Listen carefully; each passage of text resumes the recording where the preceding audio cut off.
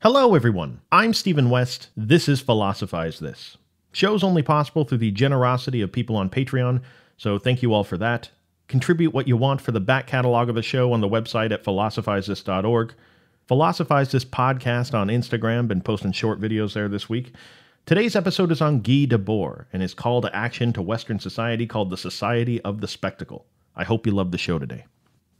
So what if somebody told you that you were a member of a religion that you didn't even know that you were a member of? And what if somebody told you that even if you were made aware of that fact, that you were a part of this religion, that you're probably so deeply embedded into the religion that it wouldn't even really bother you that much that you were a part of it?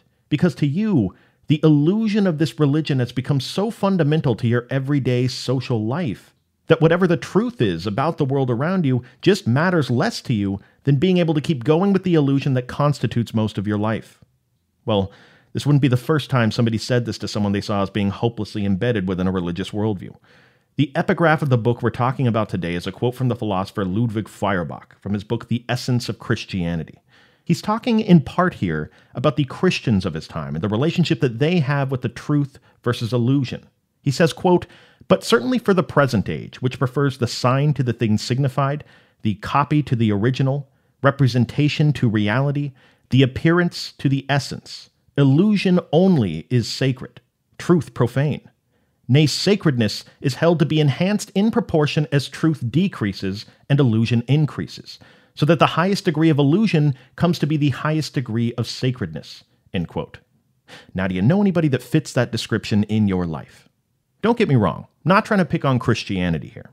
Take any religion that you personally disagree with, or at least think you see through the illusion of it all, and you'll probably find people where the illusion that helps them navigate their everyday life starts to mean more to them than the actual truth about things. And this is no doubt by design in the religions, right? I mean, when you can make faithful commitment to the religion a virtue in the face of opposing evidence, then apostasy is just not something you're going to have to worry about as much. Take the story of Job from the Bible. Job had everything in his life taken from him. All his oxen, donkeys, sheep, they were all killed. His servants, killed. Sons and daughters, killed. He gets super sick, boils all over his skin, all his friends stop talking to him. The man had nothing left but his faith in God, and any reasonable person you would think would start to doubt whether there's really some bearded dude up in the sky with a plan for him. But not my boy Job, God says. Watch. His faith is unwavering in the face of total misery. Look at him. He's amazing.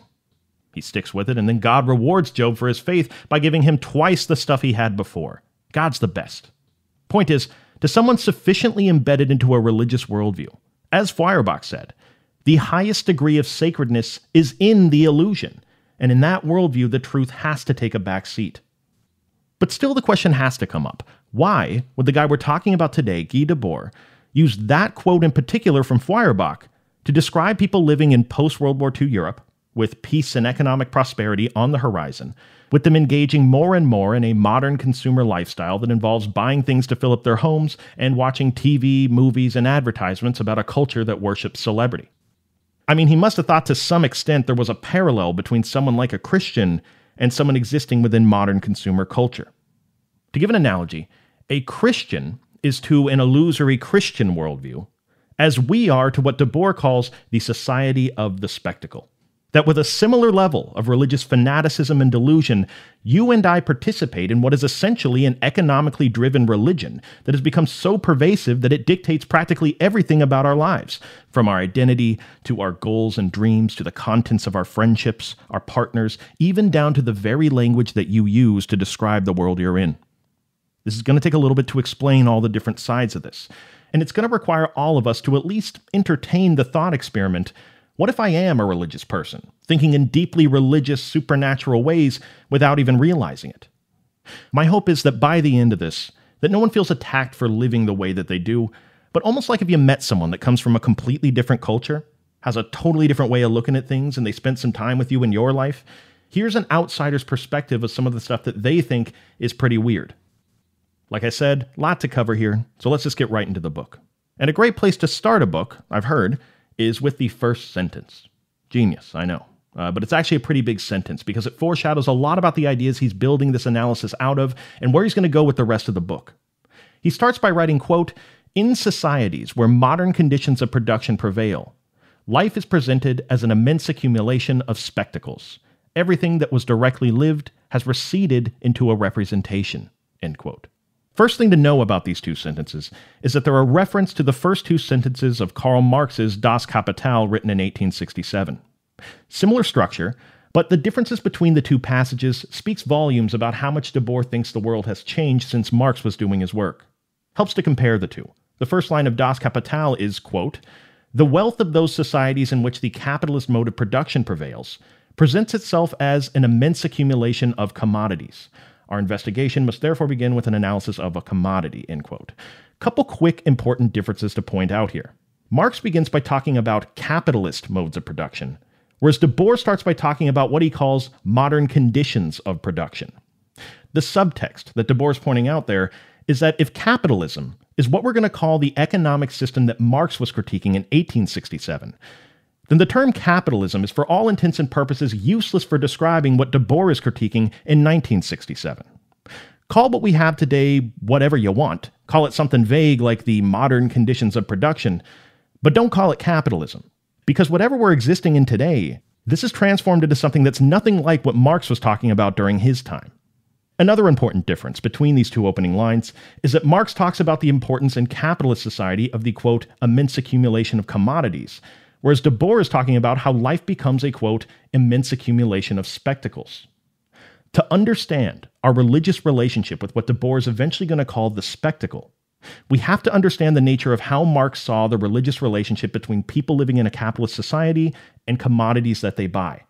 And it is here that we can start to identify what an outsider might see as the religious underpinnings of how you and I think about things in our culture. You know, I can imagine an atheist being deeply offended here, that the way they live is even being compared to the way a religious person lives. Like, that's not a fair comparison, this person might say. There are 1,000 religions out there, and almost all of them engage in one form or another of fetishism. Fetishism, by definition, meaning that they confer supernatural qualities onto things. Things like religious artifacts, rituals, people, things that have natural explanations. That's not fair to me. Well, it just so happens that's exactly what Marx thought people in capitalist societies are forced to do. He called it commodity fetishism. And just a fair warning before I start talking about all this, if you're someone worried about becoming too cool for your friend group, probably not a good idea for you to be thinking about something as riveting as the commodity and its relationship to consumer life. I mean, I'm just saying, if you don't have friends anymore after this because they're just not cool enough for you anymore, don't send me emails complaining about it. That said, as consumers born into the society we were, it's easy to hear the word commodity and think, what's the big deal? It's a commodity. Generally speaking, as we experience it, a commodity is something that's created to be bought, sold, or traded. What is there really to explain there? But I think what Guy Debord might want us to consider is just how recent of a phenomenon the commodity is in the grand scheme of human history. People have always needed stuff to make their life possible, but people haven't always produced items solely to fulfill some sort of market demand that exists out there. So again, as the resident economic religious zealot here, I gotta ask, who cares? What does that even matter? Seems to me the real question becomes, what, if anything, changes about our experience of the items that make up our life when they are produced specifically to be bought, sold, or traded?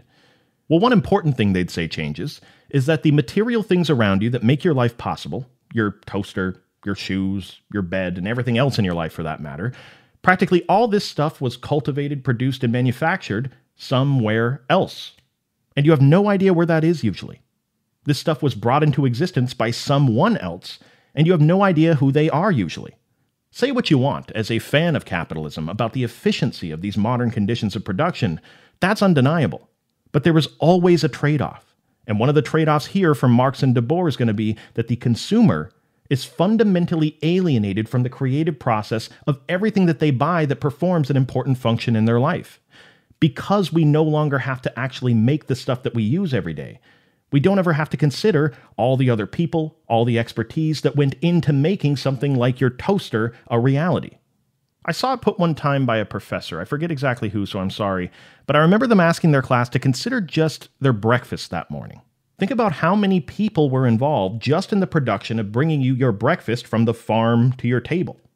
Think of all the expertise at all the different levels of farmers, packers, truck drivers, oil refineries to fuel the trucks, forklift operators, clerks at the store. And all this works perfectly every day under the modern conditions of production, whether we consider this as going on or not. Now, this fact can be used both by fans of capitalism and non-fans alike. Fan of capitalism, someone born into our world, you might ask them to consider what went into making their food that morning, and they'd be like, yeah, exactly. This is incredible. Look at how many people I have access to, where I would never otherwise be able to harness their labor and expertise that all work together to produce something as mundane as my breakfast.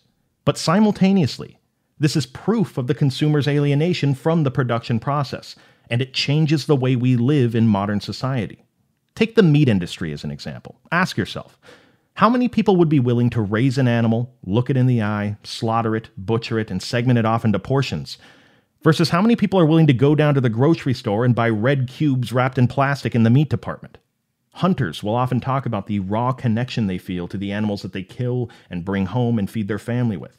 A connection that's just completely lost when you're so alienated from the process that the biggest choice you face when eating meat in today's world is whether or not it's on sale. Not only does this disconnect allow some people to passively engage in a moral choice that they would never otherwise make if they weren't as alienated as they are, but Debord would say, think about it. Even with something as basic as feeding ourselves, in the world we were all born into, we no longer have a connection even to our food. At best, what we have is a sort of pseudo-connection to food commodities. And for the record, can you think of any other examples of how this alienation from the production process allows people to passively participate in stuff they'd be horrified by if they had to actively participate in it? This reality within our culture is only made possible by how separated we are from the people that make the commodities we buy. As Marx says, what ends up happening in practice is material relations between people end up becoming social relations between things. What he's getting at is if you're sitting in a room right now full of stuff that you bought and you look around you, how valuable any one of these things is comes down to the way that item is positioned within society and within complex social arrangements that are going on all the time. Which is to say that how the commodity appears socially matters far more in terms of its value than anything to do with the raw materials that make the thing up. For example, this is why paper money is worth anything at all. Money is barely worth the paper that it's printed on, if it wasn't for a social agreement that we all participate in that this paper is a material symbol of value. Gold and silver are not valuable to people simply because they're rare or because they're hard to get. Geez, if that were the case. The other day I was up in my attic and I found a box, and in it was a pair of my great-grandfather's old underwear from WW2 when he stormed the beaches of Omaha. Yeah, turns out he was pretty scared that morning. Who's buying? No, the reality is, there's nothing intrinsically valuable about any of these commodities in themselves. Commodities become symbolic representations of social agreements. And that description, by the way, may be a fantastic, rational, economic analysis of the commodity and its relationship to the consumer. But that has nothing to do with the way that we experience the things we buy. We're people, not economists. What we experience is the finished product sitting on the shelf, which, to reiterate, means that we don't necessarily see all the magic that went into making the thing we're buying. We don't know anything about the people that made it. And we certainly aren't thinking about all the complex social arrangements that determine the thing's value. On the ground level, when we buy a nice pair of shoes, we just think, hey, I'm buying a nice pair of shoes right now. We're not thinking, wow, I can't wait to go home and wrap my feet in these symbols of social relations and abstract labor. No, in practice, we just think, these are some awesome shoes and I can't wait to wear them. This is commodity fetishism, though. Because as consumers, we're so separated from the complex production and complex social positioning of the stuff we buy, we are forced to confer qualities that are determined socially onto the commodities themselves. In practice, we start to think the things themselves are special, not that they merely appear special socially. And it's this subtle difference in perception that's going to create a fundamental cornerstone of our brand of religious thinking. Social appearances mean more to us about something's value than substance does. The illusion matters more to us than the truth. The exchange value of an item in the marketplace matters more to us than anything to do with its use value or how useful it is to us. And when the people that build and maintain our societies do so with this psychological premise in mind, this thinking starts to bleed into everything. As Debord is going to say, everything that was once directly lived has now receded into representation. As his friend Giorgio Agamben says, the relationship we had with commodities in the 19th century was just a prophecy for what all aspects of society would eventually transform into in the 20th and 21st centuries. To give a religious parallel to this, think about transubstantiation in a Catholic Mass. To someone sufficiently embedded into the religion, they literally believe that a Catholic priest wiggles his fingers over some wine and a cracker, and it actually becomes the body and blood of Jesus Christ. Just the appearance of the wine and cracker remain. But something important to consider is that not everybody in that room believes that it literally becomes the body and blood of Christ. People exist at all different levels of religious belief and immersion. A lot of people in the room realize it's still just some wine and a cracker, but it doesn't really even matter to them that much. That's not a hill they're going to die on, because it's what the cracker and wine symbolically represent that's important to them. Well, so too apparently with us embedded into our economic religion. We all know people that engage in commodity fetishism, thinking that the things they're buying are actually special, borderline magical things. But again, we all exist at different levels of religious immersion. And especially to people that like to think about stuff, kind of people that may listen to a show like this, you no doubt live with a level of self-awareness of how these commodities are really just inanimate objects, and that any qualities they seem to have are ultimately symbolic to what society collectively decides to make them. So like the Catholic Mass, it doesn't bother you to participate in the ritual of saying the pair of shoes possesses these magical qualities, because at some level you realize that it's what the shoes symbolize that matters. This is an important point for moving forward.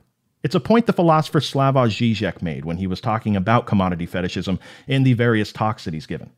When somebody traditionally believes in a religion, if you were someone that wanted to get them to question their religious belief, a strategy in the past has been to try to demystify their belief in something like a god. The thinking is you just show them all the ways their belief doesn't make any sense, and they eventually start doubting it and can start to see the things they once believed in from an outside perspective. But as Žižek says, this is not the case with the modern conditions of production. Believing in supernatural explanations for commodities is not the same as a belief in God. The commodity is far more insidious. To us, the commodity is so normalized. It's such a simple, straightforward thing in our day-to-day lives that Žižek says even when you show someone the religious thought that they're participating in, and they fully realize that it's religious and irrational, they still have to continue existing, perceiving the world through some ideological lens. Even people that totally reject the modern conditions of production, be it through the unconscious, be it through metaphysical presuppositions, people still continue to live their lives seeing the commodities themselves as having special qualities. So as we talk about examples moving forward, clearly not all these are going to apply to you, but for the sake of the thought experiment, try to use these examples to see what level of religious immersion you may exist in. Okay, so I was born into an economic religion where how things appear socially matters far more to me than anything substantive about reality. But what does this have to do with what Debord is calling the society of the spectacle? What is the spectacle? Debord describes it in several different ways in the book. Let's hear some of them, I guess. He says the spectacle is an instrument used for the goal of pacifying and distracting the masses. He says the spectacle is the autocratic reign of the market economy. The spectacle transforms our reality into a revolving door of commodifiable images, but, quote, the spectacle is not a collection of images, but a social relation among people mediated by images, end quote. Now, first and foremost, the spectacle is an instrument that's ultimate purpose in this world is to keep the economic status quo going. The way it does this is by keeping people disconnected from reality on practically every level of their existence. See, other societies keep the status quo going in different ways, painful ways. He talks about the concentrated spectacle. This would be the sort of tactics used in something like Stalinist Russia during Debord's time. Concentrated spectacle keeps things the way they are through things like force, propaganda, intimidation, what Debord calls a sort of cult of personality. This is one method of ensuring that things stay the way they are if that's what you wanted to do. What we have in the Western world, though, is more of what he calls a diffuse spectacle, meaning that everything that keeps the status quo going is far more spread out. There's no cabal of people at the top pulling the puppet strings to keep the market economy going. In other words, this isn't a conspiracy theory, but it is a conspiracy. Everybody is conspiring to make some money, to have the economy be as strong as it possibly can be. That's good for everyone. So everyone participates in keeping the whole thing going. They go to their jobs for 8 hours a day. They participate in the economic conditions of production in some way. And then they go home and they consume stuff. Another way of putting that is to say that they further participate in the economic conditions of production. People's entire lives become a spiritual quest to find a reason to wake up the next day and help keep the market economy going. You don't participate, you starve to death. It's very simple. But don't worry. All this is good for you because, hey, what, you don't like something about your life? You don't like where you live? You have no friends? No one wants to date you? You never get to go anywhere? Well, what you got to do is participate in the system more. Work harder. Work 16 hours a day if you have to, and eventually you can buy better stuff, live better places, and people will magically start to want to hang out with you as your social appearance becomes that of someone more valuable. You know those hustler people on the internet? Every one of them has a sob story that sounds like church. Oh, I was living in the gutter, man. I had to eat my pet chicken that was living in my suitcase with me. But then I started a company and I started hustling. And now look at me. I'm driving a Bugatti and I'm telling all you about it on YouTube right now. People may as well go door to door in church clothes, spreading the gospel. Now, as Debord said before, to keep the economic status quo going, the goal of the spectacle is going to be to keep everyone alienated from everything at different levels. First, the spectacle separates you from the reality of the world around you. Then it separates you from the society that you're a part of. After that, it separates us from each other. And finally, it separates you from yourself. Let's talk about each of these, and let's start with the reality of the world around you. In practically every generation of human beings that has ever existed, the reality of the world around you, in your immediate proximity, that is the world that matters to you. That is a world that you participate in. The events that happen immediately around you are certainly going to determine where your life is going to go in the future. You are directly involved in the events that determine what your life is. But in today's world, if you wanted to get a better idea of the relevant events that are going on in the world, you don't look immediately around you anymore. You look at a screen. A screen where some good-hearted person out there says they're going to tell you a story about what's going on in some distant part of the globe. Now, these events will no doubt impact your life down the road in some way in this increasingly globalized world we have. But you don't participate in the events that impact your life. Or as Debord says, we don't participate in reality anymore. Life for us in today's world is just to contemplate the spectacle that is given to us.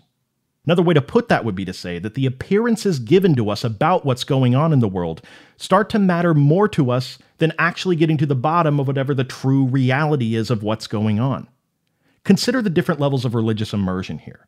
Sure, there are people out there that watch the news and they literally believe that they are seeing the reality of the world, like the person that believes they're literally eating the body and blood of Jesus. But then there are people out there that watch the news, and they know they should take it with a grain of salt.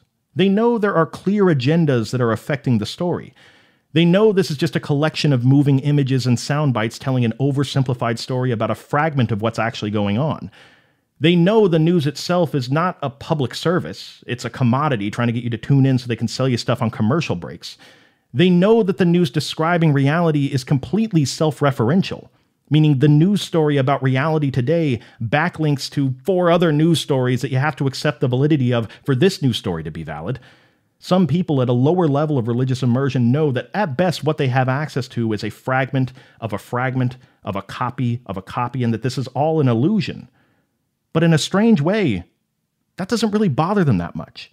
And it's not because they're a bad person or a stupid person. To Guy Debord, living in the society of the spectacle, the illusion truly is more valuable to them than whatever is actually going on in reality. Being well-informed in the society of the spectacle just means being caught up on the latest season of the TV show that tells you what's going on in the world. That is what you're going to be talking about with your friends and family. That is what you're going to use as a backdrop when you discuss politics. Again, your life these days is not so much about participation anymore. It's about contemplation of this spectacle. What this sort of life eventually leads to for Debord is a state of an almost constant feeling of disorientation, of dizziness, almost like you're in a house of mirrors and you can't quite figure out which direction to go in. There is, of course, the obvious distraction from reality that's possible these days, the escapism from our problems by watching movies, shows, playing video games. No shortage of ways to ignore reality if you wanted to. But then there's the neat trick the spectacle pulls off that keeps even people that want to change the world for the better incapable of having even a basic conversation about things.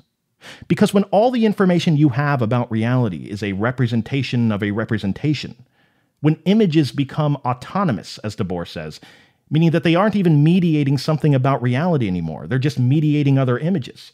Think of a meme that only makes sense when referencing some other meme. Or again, the news story that only makes sense if you accept other news stories. When images become autonomous, then things like misinformation become extremely powerful tools to keep people divided. Because when people can't even agree about the most basic points of a conversation, if you can get opposing viewpoints feeling like they're living in two completely different universes, then any possibility of them coming together, agreeing about the problems in the world and finding a way to solve them, that goes out the window. In other words, to Debord, the revolutionary potential of the political process is destroyed by the spectacle. We have masses of people spending thousands of hours of their lives trying to revolutionize an illusion, which devolves even further into masses of people fighting about which illusion is more accurate. Sounds a lot like the Crusades. You know, some people out there say that Marxism is just a transparent ploy to create division between people. Well, what is this then, Debord might ask? More than that, even if people could agree for a moment about what reality is, if their illusions could have some sort of planetary alignment moment, this world of images is so subject to change all the time that tomorrow, the events that matter in the world could be totally different than they were yesterday. The references you were making a year ago are completely different than the references you're making today. There's no continuity. Once again, people end up feeling disoriented, like they can't grab onto a piece of reality long enough to ever change it for the better because it transforms into something else. Contrast this with, again, practically every other generation of human being, where there was an understanding about what reality is that you gained over time, because there were certain things about the reality of the world that were immutable. But there's nothing immutable about the illusions that matter to us today. And again, when everything is subject to change on a moment's notice, where does that leave people when it comes to finding anything that's meaningful or enduring? People end up living their lives in a place where, at least implicitly, everything seems meaningless to them. Language, then, which in the past has been one of the most important tools for revolutionizing society for the better, language becomes merely something used to describe this stream of images, these fleeting, commodified fragments of reality that don't really describe reality, so how can anything real ever be revolutionized? The spectacle is the absolute perfection of keeping things the way that they are. But it should be said, all these examples so far have just involved the media as an instrument that does this. But this is not just the media. The media, as Debord says, is just the most superficial manifestation of the spectacle. It's an obvious example that everyone can see if you're looking for it, but it goes way deeper than that to, again, an entire religious attitude that we all carry around with us. He writes, quote, "The spectacle is not merely the apparatus of media, but the relations between individuals themselves, as mediated by the stream of images that represent their daily lived experience of this pseudo-reality." End quote. Let's talk about some examples of this. All these are going to reflect the attitude that grows out of the way we fetishize commodities, where the social appearance of the thing matters more than the substance of the thing. What's going to happen in modern society is we're going to end up turning that attitude inward towards ourselves and towards other people around us. For example, take the common strategy for choosing political candidates. People will vote for someone that looks or feels presidential without ever looking into the details of what the policies are that they're going to try to get passed. And even if they do read the policies, most people know they're never going to go into office and get any of this stuff done anyway. But they look the part. And to some people, that's most of the battle. You see this same thing emerge at the heads of companies in the private sector. You have these enormously powerful people that are the faces of giant businesses, and you're sold what feels like a marketing campaign about how brilliant these people are. Like they're playing 4D chess at a level no one can fully understand because they're just not as smart as them. But then you do some digging into the other side of the story, and it's like, are these people really unparalleled intellects of our time that are going to save the world? Or is this a marketing campaign I'm being sold to instill confidence in shareholders because the market's based on mass psychology? Again, the funny thing to Debord is that even if it is just a marketing campaign, for a lot of people out there, it doesn't even really bother them that much. The appearance of saving the world is what matters, not the substance. Think of the people that buy the fake Rolex or the fake Gucci bag, or the people that put things on credit that they can't really afford because what matters to them is socially appearing a certain way, not actually being the person. Think of any example of people wanting to wear the medals but not earn the medals. It's not fake it till you make it anymore. Faking it is making it in the society of the spectacle. Think of how our lives are often split between the reality of who we are in the physical world and a digital representation of who we are on the internet. We create a digital identity that we curate and we decide how it appears. We choose the select best pictures that represent our life. We choose the filters. We decide the people we want to appear to be. And that starts to matter more to some people than anything about the reality of who they are. When someone reacts to posts they see from other people on the internet, read something sad and click the sad face emoji. There's a point where you start to wonder, is it really that this person is so sad about what they just read? Are they really feeling that? Or is it that they wanted to publicly express an appearance of sadness to their friends? Or an appearance that they're the kind of person that gives sympathy to others in this case? In the society of the spectacle, even our emotions become something commodified, fragmented, and more about the appearance of it all than anything you're actually feeling in reality. How about the person that curates an image of themselves online where they're an advocate for social issues that matter to them? Where they spend their lives fighting the good fight on the internet, speaking truth to power to the 50 people that follow them and agree with them? You got to start to wonder, does this person really care so much about these causes? Or do they care more about appearing as the kind of person that cares about these causes and all the social currency they can get from that? This is an example of an area where all that energy could really be used effectively to change the world for the better, but it ends up just evaporating into this inert gas of moral grandstanding and feel-good tweets. Like the person that donates to charity just so they can put the sticker on their car that shows they donated. Like a celebrity that stages a PR stunt where the cameras are rolling as they do something nice. In a very religious sort of way. You know, in Christianity, there's a dualistic metaphysics that underlies it, where effectively you have two different selves. You have the flawed earthly body, you're navigating this moral obstacle course until you die one day, and then you have your soul, which is far more important. It will be lifted out of your earthly body, fly up into heaven, and live on for eternity. Have we become something similar to that? Where we have the self that exists in physical reality, but it ultimately becomes a vehicle for this higher version of ourselves in the digital world that's far more important to us, and it too will live on long after our deaths. This is where I think we can start to see how the spectacle ultimately doesn't just alienate us from reality, from the society we're a part of, from the people around us, but the greatest accomplishment of the spectacle is how good it is at even alienating us from ourselves. You know, if you're somebody that doesn't really know exactly what you want out of life, that there's a million different directions you can go, but none of them really make you feel that visceral connection, one explanation for that could be that you're not very good at figuring out what you want because you've never really asked yourself what you want. Your life has not been about participation so far. It's been about contemplating a few different options that were presented to you by the spectacle, and then choosing based on how you want to socially appear after having done the thing. You make choices based on how you'll appear, not anything to do with the substance of who you are. What you've done there is what we do with commodities, by the way. You've started to think of yourself in terms of your exchange value in the marketplace instead of your use value as a person. Think about how some people see themselves in the career world. How much can I get paid in relation to how valuable of an asset am I to this company? Think of the dating world. What is my market value?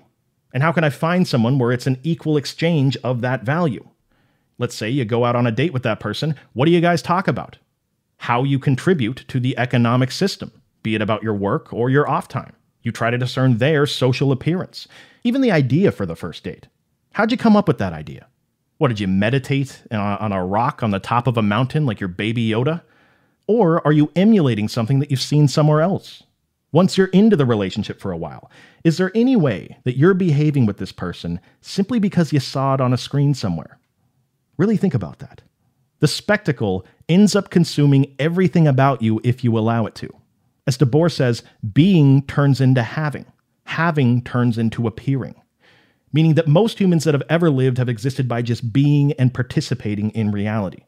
post-World War II Europe and the rise in consumerism, he's worried that having stuff has become more important to people than being, and then he's foreshadowing to a day where simply appearing in a certain way will become more important to people than anything else.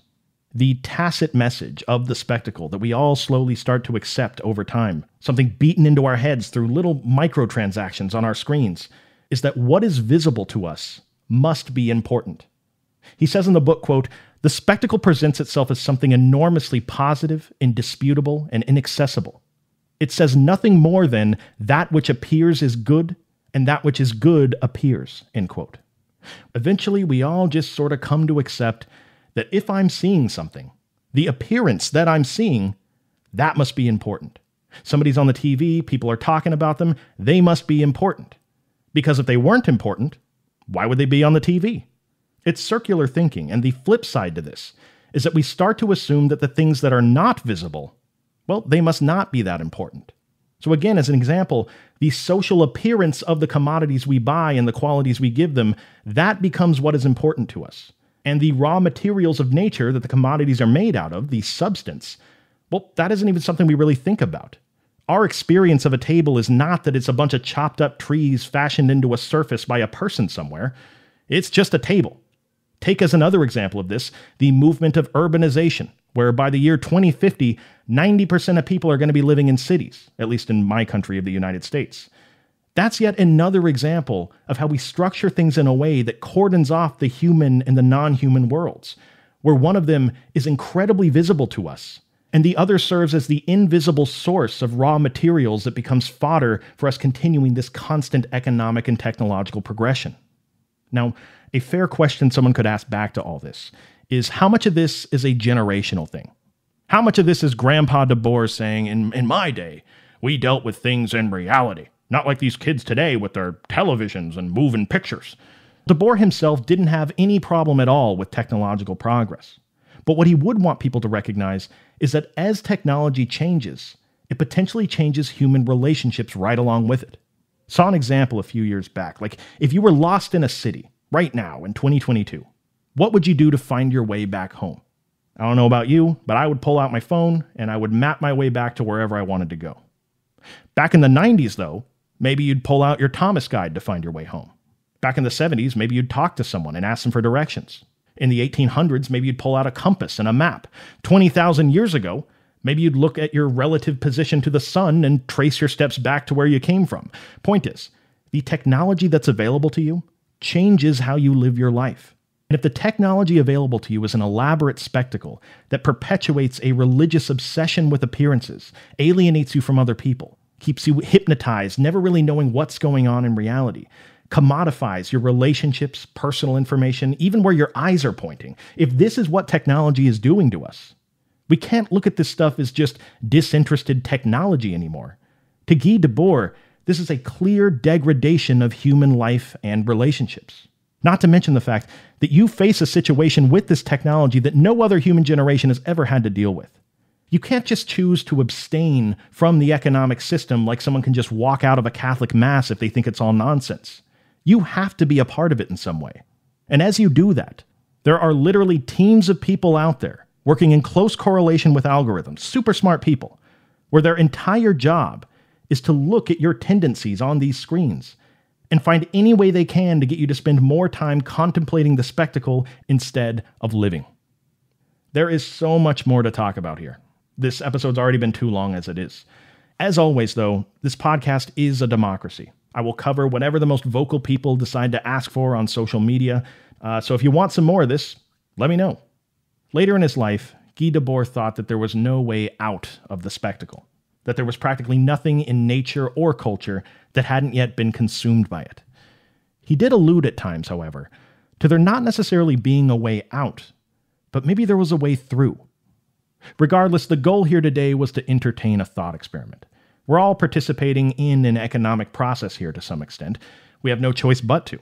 And I hope that no matter what level of religious immersion you find yourself in, that these observations about how we live our lives from an outsider's perspective, I hope they can at least help someone out there at being more aware of the substance that underlies the appearances that are far more visible to everyone. Because what if somebody told you that you were a member of a religion that you didn't even know you were a part of? And what if when you found out about it, it didn't even really bother you that much? Thank you for listening. Talk to you next time. Real quick, though, this is not a joke, and the irony is not lost on me here. But I did recently start up an Instagram and a TikTok for the show, making these 1-minute videos, sort of a philosophical injection into your feed. Getting better at them as I go, day by day. Never want to run ads on this podcast if I don't have to. And I can either beg people to contribute, or I can try to come up with a creative solution. That's where my head's at. My hope is to get the show out to a larger audience while also giving something more to the people that make my life possible. Share it only if you love it. Philosophize this podcast, one word, on Instagram or TikTok.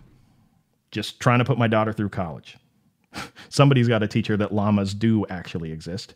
I've tried my hardest. Trust me. Have a good rest of your day.